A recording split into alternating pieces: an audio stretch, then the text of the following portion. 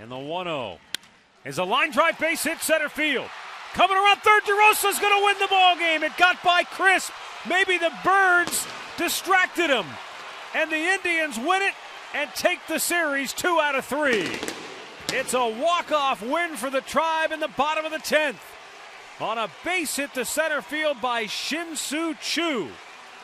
His first hit in the series, and it's a game winner. Boy. I don't know that Chris would have had a shot to throw him out at home plate, Rick, but when he went for the ball, the Birds scattered, and it may have distracted him. Well, I'll tell you, it was a bullet, and there you see up the middle. Here's the Birds. They fly out of the way. It got a bird. That ball hit the bird, and it went down. It deflected him, so it did. The Birds are out here. It hits a bird. He goes down for the count. How about that? This one's for the Birds. And the Indians win it by a final score tonight of 4-3.